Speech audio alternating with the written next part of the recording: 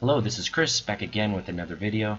Today we're going to talk about the Mavic Pro and whether you should upgrade or try to make the Mavic Pro better. Today, with the help of a 3D printer, we're going to do just that.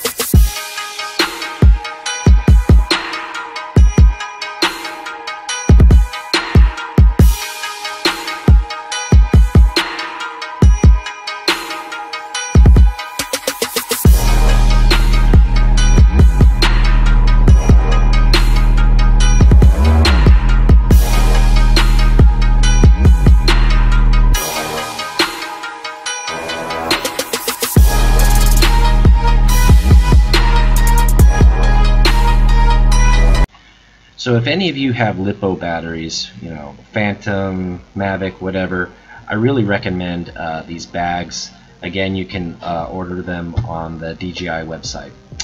This particular bag holds up to 3 Mavic batteries and 2 Phantom 4 batteries.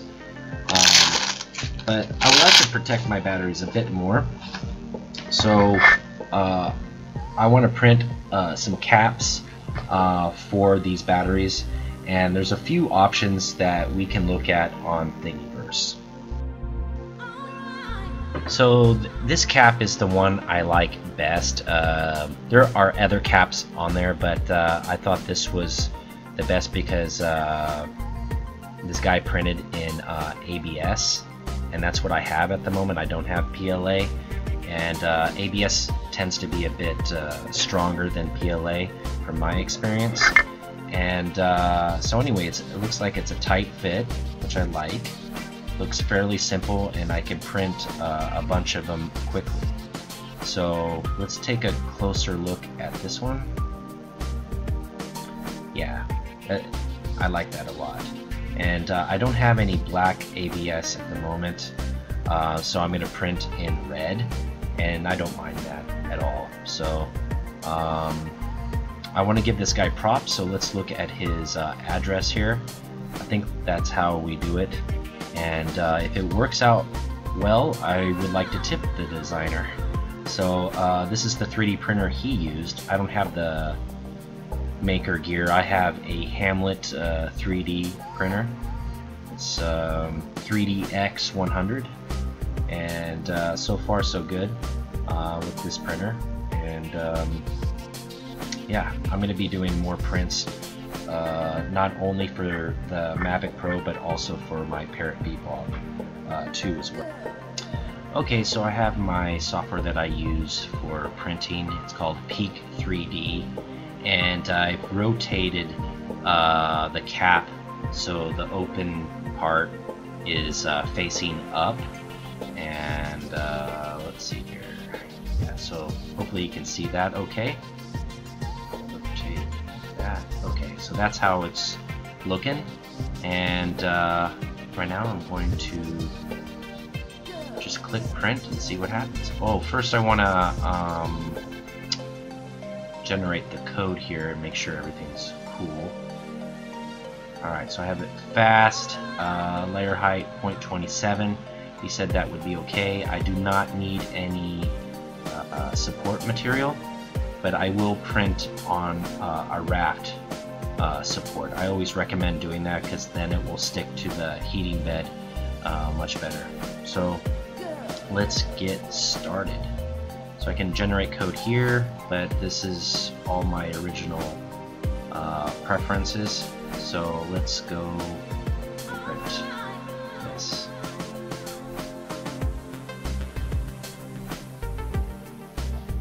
Shouldn't take too long. I'm just going to print one and see what happens.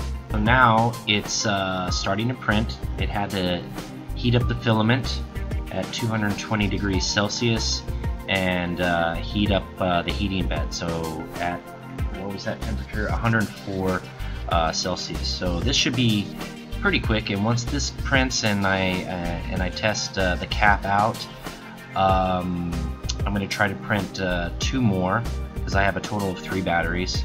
And I've never printed 2 things on this heating bed before, so I might have to go one at a time.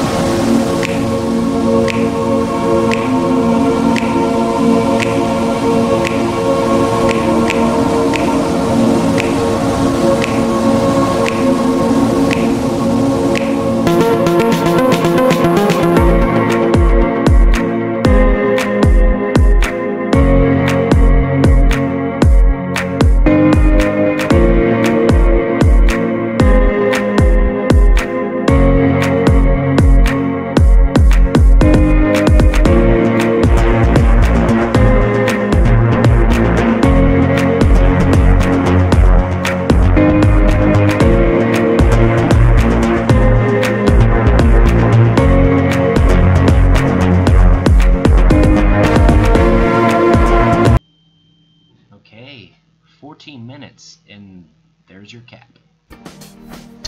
Okay, we're done. It's a nice snug fit. There's a few things I have to do, like sand the raft off of the print, but other than that, it only took 14 minutes to make. You know, it doesn't use a lot of filament. It's going to protect your battery.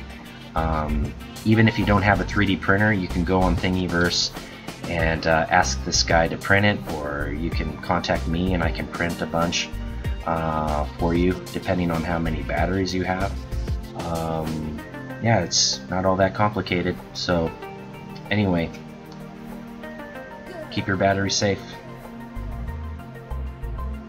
Thanks again for watching. Please like, subscribe, comment, and get ready for more videos to come.